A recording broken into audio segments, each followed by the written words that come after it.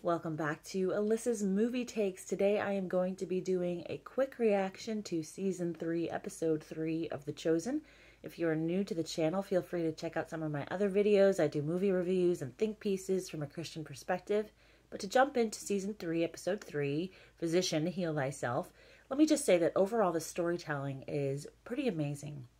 You have Jesus, who we know pretty well from the first two seasons, coming home to his hometown, having dinner with his mom, and because he knows what's coming, to a certain extent, we don't know the full extent to how much Jesus knows is coming, but he knows that this is going to be the last time he's in Nazareth. So they have this quick conversation together. It's deep. It's two people who understand what's going on with Jesus more than anybody in the world at this point. Mary has a deep understanding that something terrible is coming for Jesus because of who he is as Messiah. She might not have the whole picture, and we don't know how much Jesus knows either, except that he knows that this is going to be the last time that he's in Nazareth. So he gathers something important, he takes that with him, and then the next day we see the celebration of Rosh Hashanah, which is the Jewish New Year. The Jewish New Year is celebrated with a lot of fun, with a lot of games. There's the blowing of the shofar. There's apples and honey to celebrate a sweet new year. You see all these pieces, right? So the Chosen did their research there. And then you get to the evening, and they go to the synagogue. And it's this famous story from the scriptures, which is mainly found in Luke 4. This is the longest version, but it's also in Matthew. It's also in Mark. And this is the headline of Jesus rejected at Nazareth. But in this case, they have him reading the scriptures not on the Sabbath, but on Rosh Hashanah, which is considered, when they have a holiday, it's sort of like a bonus Sabbath. So it could have been, but we don't know for sure. But he gets up and he reads Isaiah 61. Now, this is the year of the Lord's favor. Go ahead and read that scripture that he reads. It's in Luke 4. The Lord has sent me to bind up the brokenhearted, to proclaim freedom for the captives, etc., to heal the blind and the deaf, right? That's in that scripture too. And then in the Bible, Jesus ends by saying, in your hearing, this scripture has been fulfilled. And that stirs up his audience. They say, what? Is he claiming to be Messiah?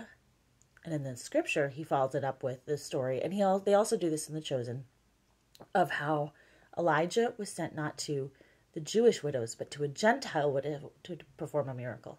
And how Elisha was not sent to the Jewish lepers, but to a Gentile leper to perform a miracle. And it's on this word in the Bible that the people pick up stones or pick him up and try to drag him to the edge of a cliff and kill him.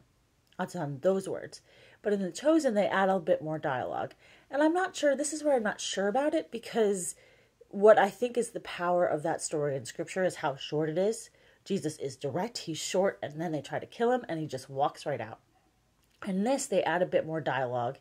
Now, they have to make it into an hour-long episode, so I understand, but I'm not sure about these lines. Rabbi Benjamin, who's the rabbi that Jesus grew up under in The Chosen, this is how they're portraying it, says to Jesus after he says what he says, if you do not renounce your word, we have no choice but to enact the law of Moses. And then Jesus responds, I am the law of Moses. And it's on that word that they try to take him and throw him over a cliff. And it's still not settling right with me, so I don't believe that was probably the right way to go. I think they should have kept that story short and then done more around the hometown dynamics. What I do like is that they have Rafi as one of the first people who grabs Jesus and tries to drag him toward his death. Rafi was the father of the bride at the wedding, right? Jesus rescued his reputation, and he still rejects Jesus as Messiah when it comes to it, which is a fascinating and sobering lesson in the Bible, that you can witness the miracles of God, be a recipient of a miracle from God, and still reject Jesus. That's fascinating.